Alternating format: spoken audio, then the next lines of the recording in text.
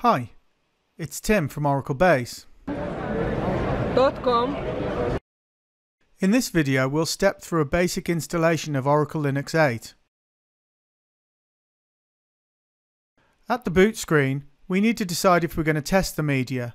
I'm not going to bother for this installation, so I just up arrow and hit the return key. Pick your preferred language and click the continue key.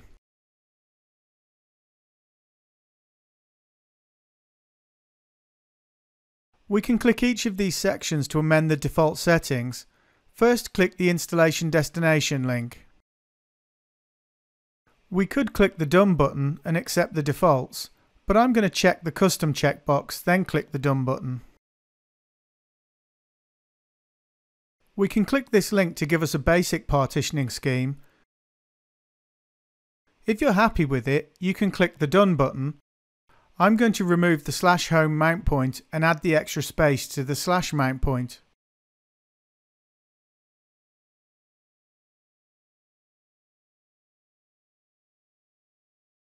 Click the Done button and accept the changes.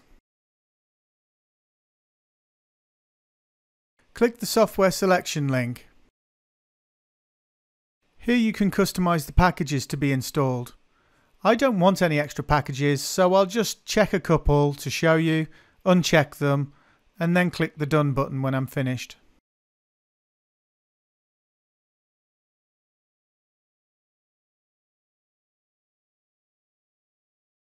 Next we click the networking link.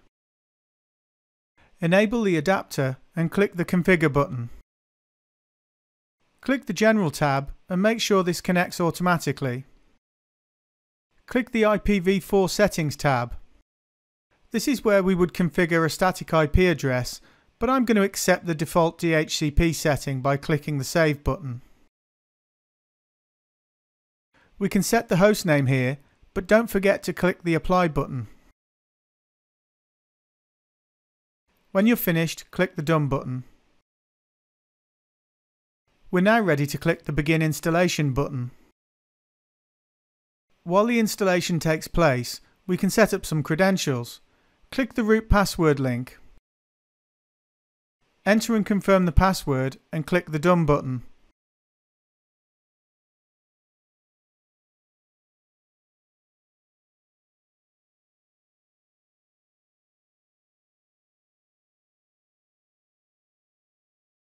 Click the User Creation link. Enter the user credentials and make it an administrator.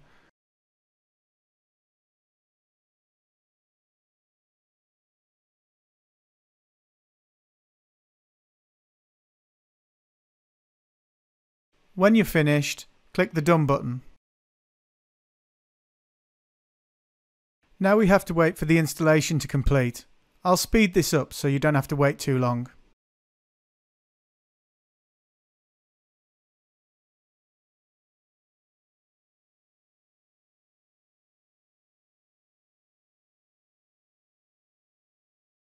Click the Reboot button, and once the screen comes back, click the License Information link.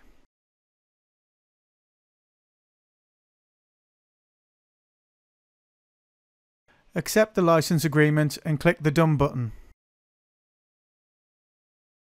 Click the Finish Configuration button.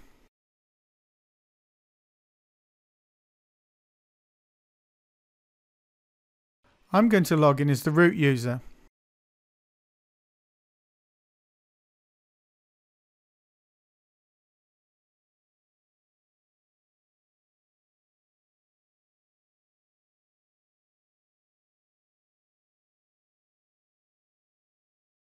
On first login we go through these setting screens.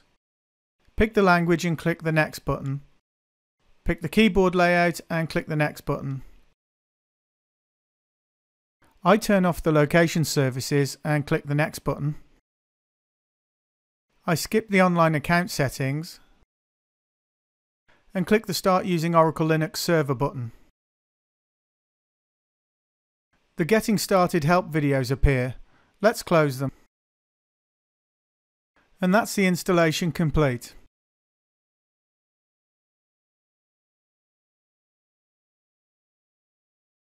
Thanks for watching. As always, there are links to articles containing lots more information about this subject in the description box below.